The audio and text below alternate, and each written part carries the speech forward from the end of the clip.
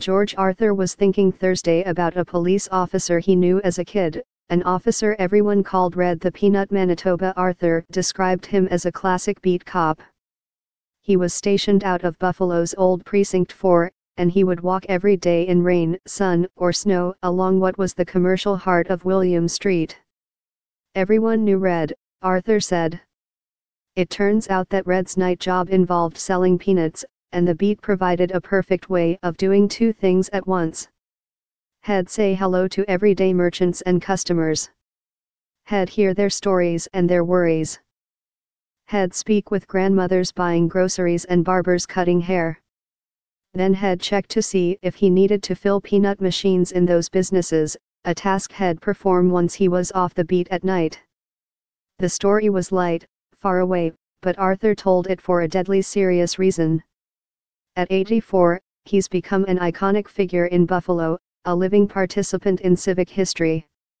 As an African-American groundbreaker in city politics, Arthur played a key role in desegregating Buffalo's schools. He's a former Common Council president and mayoral candidate who's spent more than 50 years in public service, a guy who was part of the group that greeted Drive Martin Luther King Jr.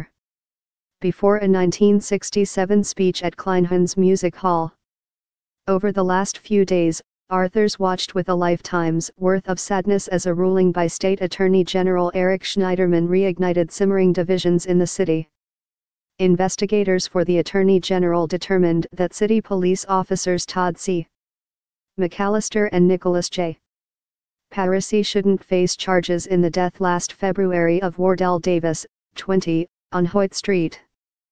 Schneiderman's office concluded Davis stopped breathing due to an acute asthma attack, exacerbated by physical exertion while police tried to handcuff him.